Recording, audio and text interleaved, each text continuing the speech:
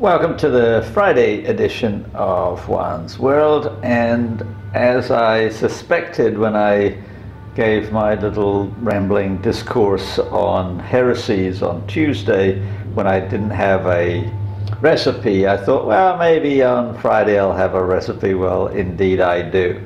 I'm going to make what is called in Spanish papas a lo pobre, or patatas a lo pobre. Depending on your dialect, I say papas. Papas is the Argentine way of saying potatoes. And it's also the Andalusian way, and this is an Andalusian dish. Papas a lo pobre means poor people's potatoes, and traditionally it's made potatoes, of course, red and sometimes red and green peppers, onions, garlic, as you can see here. But I'm going to be the comedian cook. I'm going to add a twist at the end. So let's get started.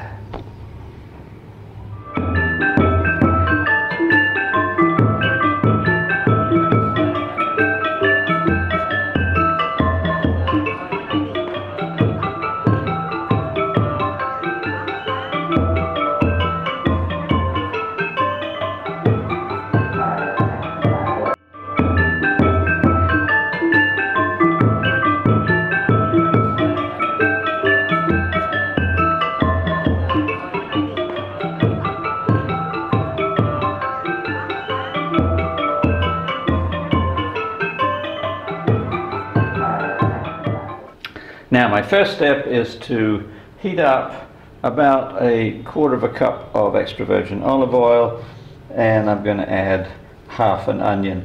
I'm only making a small quantity here because I'm just one person. Normally I would use about 2 potatoes or 3 potatoes and a whole onion, but I'm just going to be a little bit more sparse here. So I'm just going to start by softening the onion. Meanwhile, I'm going to chop up a potato. Now, some people parboil the potato, which I don't do. I just want to cook everything in one pot, and I'm slicing and quartering a potato. I'm going to place in.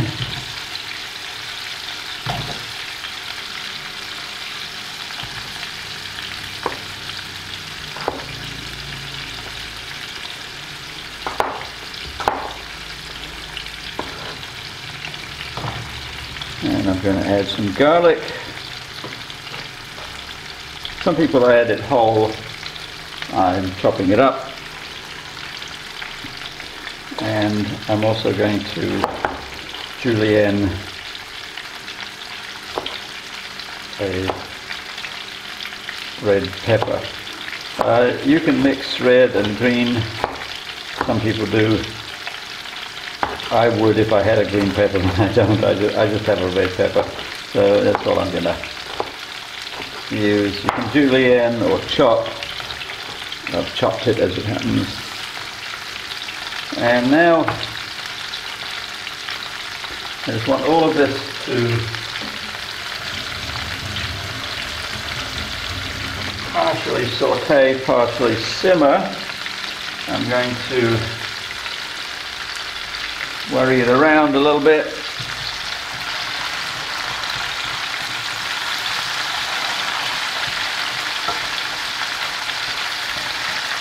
Okay, now I'm going to cover and cook for about 10 minutes, maybe as many as 15. So partly saute and partly steam. So we'll come back in about 10 minutes. So this is about 10 minutes in, and we're about ready to go. I can see that the potatoes are nicely cooked, and they're browned a little bit, as are the onions. You see a little bit better there. I'm just going to cook maybe just a little bit longer on low heat, but everything's mostly looking good. This is when I'm going to add my twist. I'm going to add an egg. And normally in Spain, papas a la pobre will be served just like this, and that's fine. But I'm the chameleon cook, so I'm going to add an egg.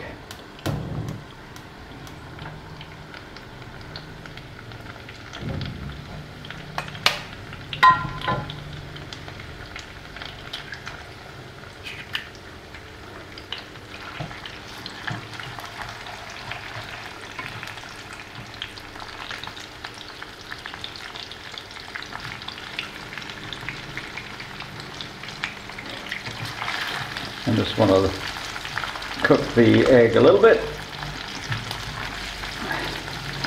I could have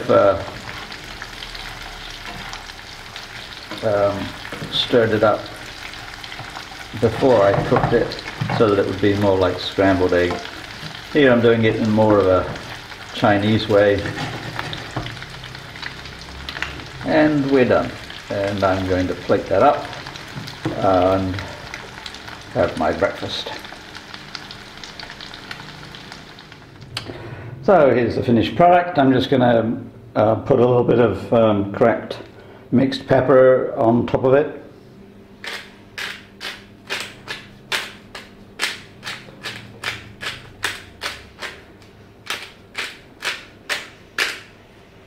And there we are, ready.